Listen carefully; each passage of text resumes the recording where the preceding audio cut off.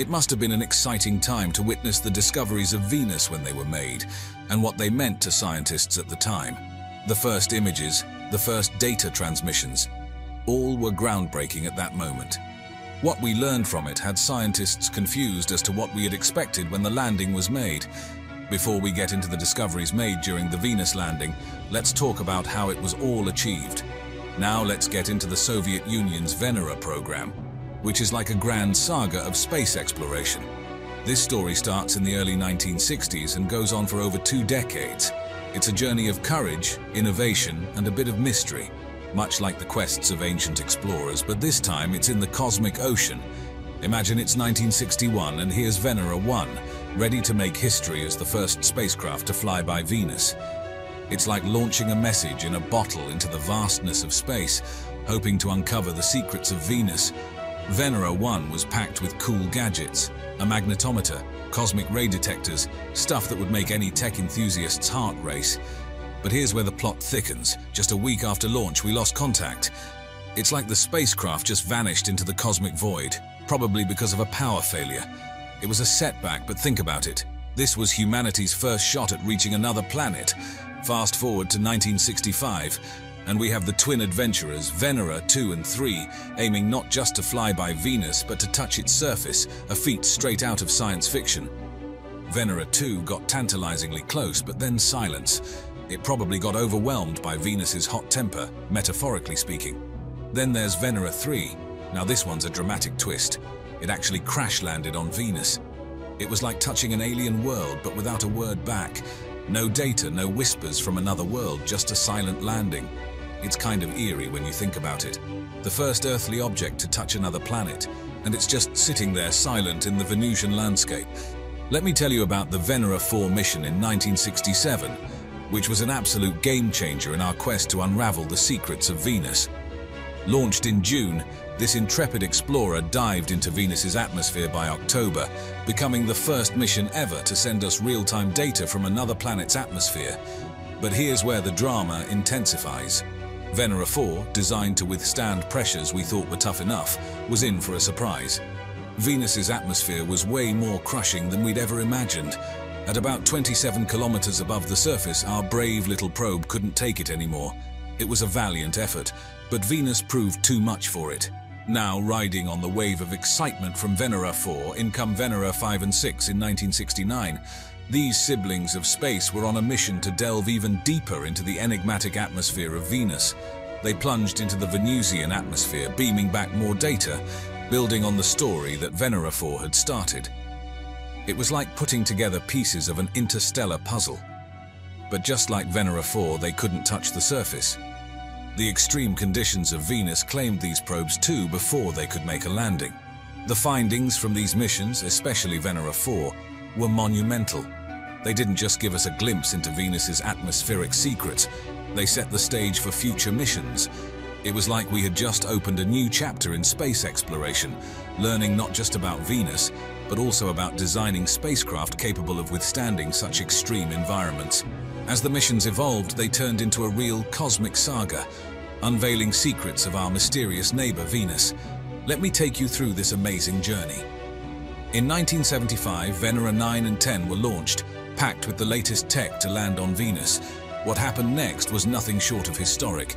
Venera 9 lands and bam!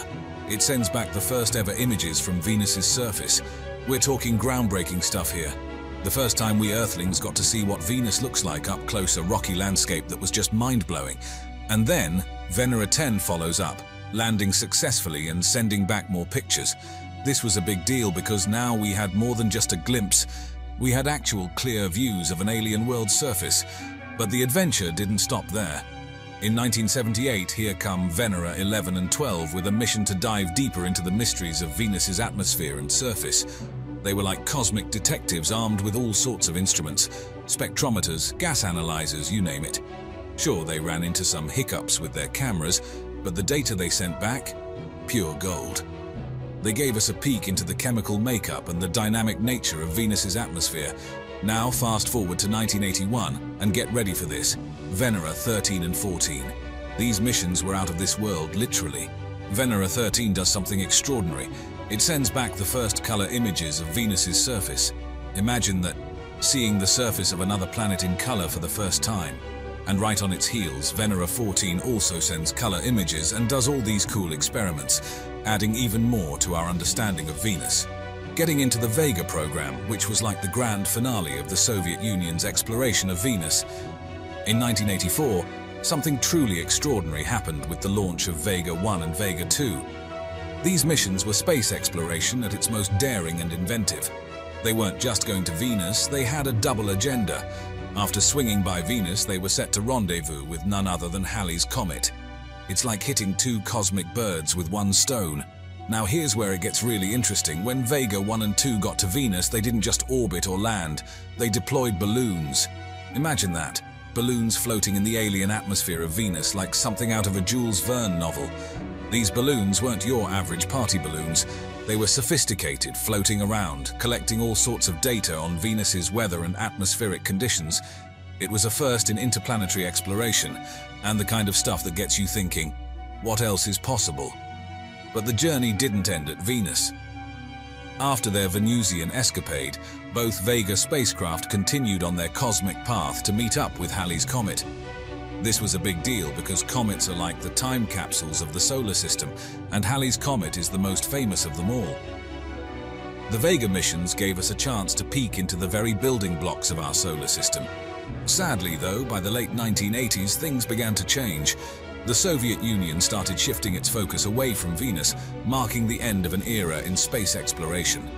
But let's not forget the impact of the Venera and Vega programs. They were like the trailblazers of space exploration. Now let's discuss some of the incredible discoveries that concern scientists from Russia's Venus landings through the Venera program.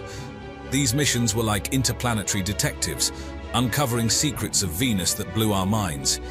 First off, the atmosphere of Venus, it's almost entirely carbon dioxide. We're talking a whopping 96–97%. This was a huge find. It's like Venus was showing us what a runaway greenhouse effect looks like up close. And the pressure, oh boy, it's like nothing we have on Earth, about 92 times what you'd feel at sea level here. Can you imagine that kind of squeeze? It's like being deep underwater, but on a whole planet. Then there's the heat. Venus is scorching hot, averaging around 465 degrees Celsius. That's hot enough to melt lead. It paints a picture of a world that's not just hostile to life as we know it, but also a brutal challenge for any spacecraft brave enough to land there. And the landscape. It's like something out of a sci-fi movie. The Venera probe sent back images and soil data that showed a world shaped by volcanic forces. We're talking about a terrain covered in basalt-like rocks and signs of extensive lava flows. It's a volcanic wonderland that completely changed our view of Venus's geological past. Now get this, Venus's clouds are made of sulfuric acid. Talk about harsh weather. This revelation wasn't just about how extreme Venus is, it also raised big questions about how planets evolve and what kind of tech we need to explore such hostile environments. But here's something really out there. The Venera missions detected lightning in Venus's atmosphere. Yes, lightning. This suggests that Venus has some pretty dynamic and complex weather patterns, despite its slow surface winds and dense cloud cover. It's like Venus is keeping a few secrets up its sleeve, challenging what we think we know about planetary weather.